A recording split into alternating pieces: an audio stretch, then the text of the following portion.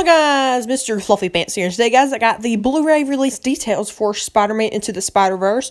All the different versions you can get with the movie release on, all kind of platforms and different special editions and all that kind of good stuff.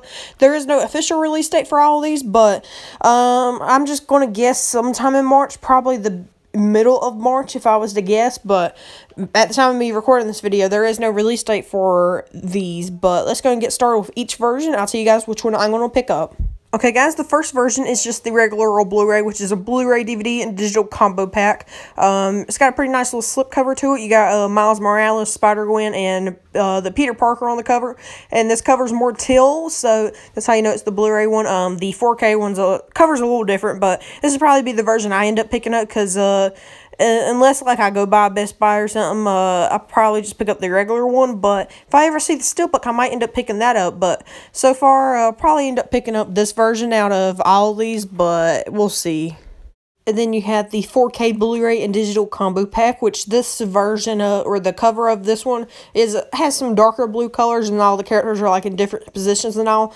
But yeah, if I did have a 4K TV and a 4K player, I would definitely start collecting 4Ks, but just don't at this moment in time. But I'm pretty sure this movie will look very, very, very beautiful in 4K.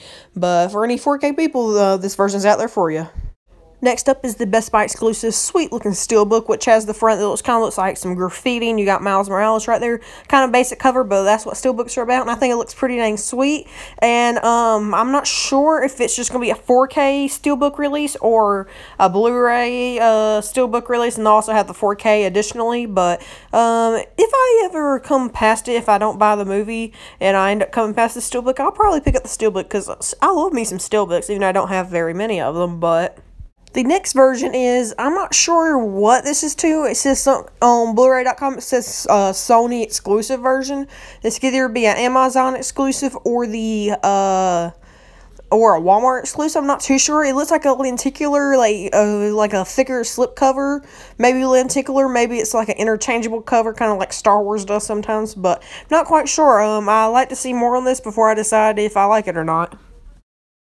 And there is one more Blu-ray release, which is a Target exclusive, but we don't have any details on that. We just know there is a Target exclusive coming, which will probably be some kind of digibook, or like a book with it, like a filmmaker book or whatever. Like, that's usually what Target does. And since we're getting a steelbook with Best Buy, we definitely ain't getting a metal package, which is what Target does if Best Buy doesn't have a steelbook for it. But so it'll probably be some kind of the making of movie kind of book that comes with it, digipack or whatever.